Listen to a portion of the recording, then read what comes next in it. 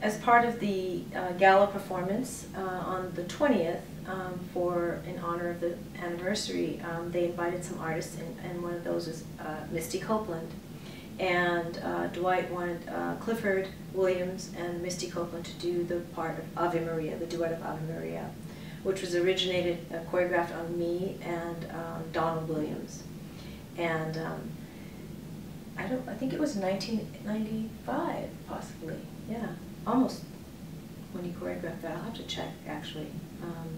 I should know that. So, yeah, so they asked me to come, and it's been, first of all, the piece is, I believe, one, and I'm a little bit biased, but I think it's one of Dwight's masterpieces. And I say that, I really mean that. I looked up the word masterpiece earlier today because masterpiece, you know, it's something that really evokes something in the viewer that sometimes is inexplicable, but definitely almost moves someone to a higher place. I would say that's what I would say.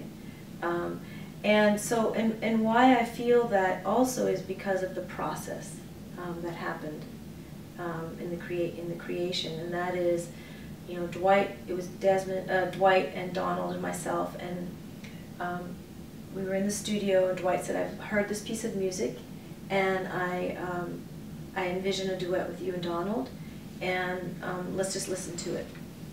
And the music is Caccini's version of Ave Maria, and it was sung by Václav Kagan-Paley, the Polish contratenor.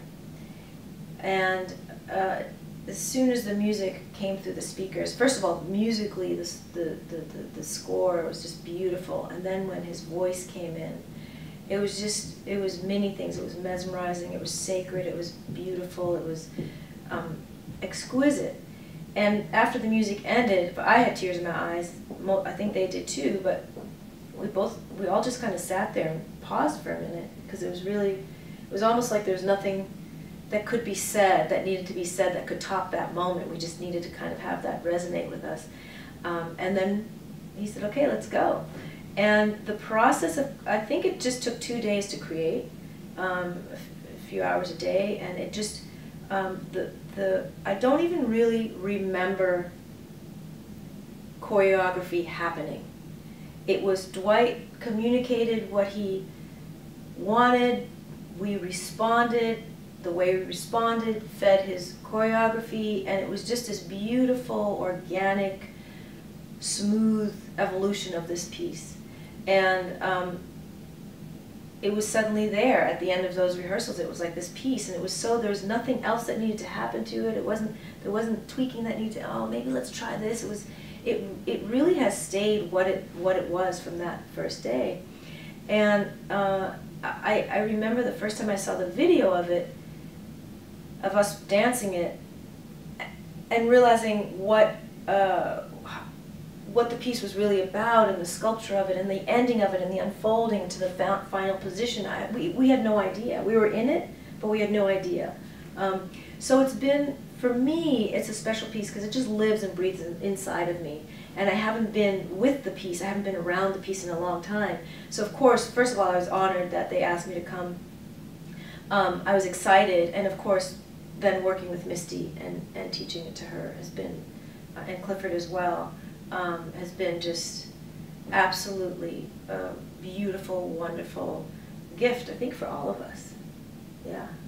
You know, I didn't have a chance to see the work with you and Donald did. I had a chance to work with you, and to me, you're such a sensitive artist. You lend yourself to the material, and sometimes in a very quiet way. And there's a way to do that, that you make a very loud noise very quietly. That's nice. Yeah, and you've always been able to do that for me. And then Donald to me is the consummate artist, oh, an exceptional absolutely. artist. Having performed it, and then now giving it to somebody else, and then when you, in that process, they can't be you. Yeah. They have to be them, but in the same sense, they have to stay true to the choreographer's intent. And I'm going to be a little long-winded here if you don't mind. I saw the wonderful job that you did working for Carol Armitage. Mm-hmm. And I thought, no, as a rehearsal director and somebody who worked one-on-one with the dancers, again, you had that calm spirit. So they were able to, whereas Carol is very volatile to me. She's such a genius, first of all, can count that music and come in there and do that work. But she needed someone like you who was calm water. And that's just how it was so wonderful to see the two of you interact. Yeah. And so on that note, what was it like then passing the spirit of this work onto another artist? Thank you. Yeah, and thank you for saying that about Carol, because that was a wonderful collaboration. I really, I thought we were a good fit for each other. And you know, it's because I've taught Ave Maria to a couple of other couples, and I've seen it. I don't know how many couples have done it. It's a tricky piece. It's deceptively difficult. Because it's smooth and beautiful and seems like it's slow, but it's actually, you know, almost every, you know, beat or musical nuance is accounted for, and the partnering is very, you really got to have a partner that's, you know, not just a good partner, but listening, and both partners. And so there are under layers of that duet that are not obvious to the viewer, which they shouldn't be, but that when you start to work on it, it really becomes evident. And what's beautiful about teaching Clifford and Misty, first of all, Clifford has been, you know, dancing the language of Dwight for so many years, so he has that, which is great, and a huge advantage. I've taught it to other couples who don't have that advantage, and you know, it's fine, and they do well, but it's kind of always just like, you know, there's a Hiroko and Simon from Complexion were exquisite in it. They've done it as well, and also David Ingram and Rebecca Kamaratzi from North Carolina Dance Theater. But with Misty and Clifford, let me just rewind a little bit. Hold on. So because this is so special to me, it's personal, but also I know what Dwight was after and is after in this piece. And so in my position, first you teach the steps, of course, but then and you want to convey the nuances and essence and the things that that's essential for it to have in that piece, as far as the choreography goes. And then there's a whole other layer that that the two individuals that are learning this duet that was done by two other individuals, that what they have to find their way with it and what's the word, imbue Ave Maria with themselves. And that has to happen. And Misty will never be me, and she shouldn't be. And Clifford will never be Donald, and he shouldn't be, because it's a different duet. So there's an interesting thing that I've been experiencing in this process, and that is it's bittersweet, and it's actually very personal. I haven't really articulated it, but it's something that I'm realizing, and that is that. My career from being a performing artist to coaching and teaching and being a rehearsal director happened very organically. It was very smooth. I came back from Switzerland from being there for 7 years. I started teaching and coaching at Cedar Lake. Then they asked me to be the rehearsal director, and then I was there, and that led me to rehearsal director with Carol, and then Trey McIntyre project. And then I kind of turned around one day and said, "Wow, I guess I'm retired," or I made that transition. What's happening for me right now in this process specifically is that because I know this piece so viscerally, when I see Misty dance it, and I'm sharing passing it down, passing on the torch for this particular piece, I can feel like where her body is, and I can feel it. I can feel what she's experiencing. I can taste it. You know, I of course it's not the same body, but I mean it's in terms of what she's processing. And I know what that felt like, and it was glorious. And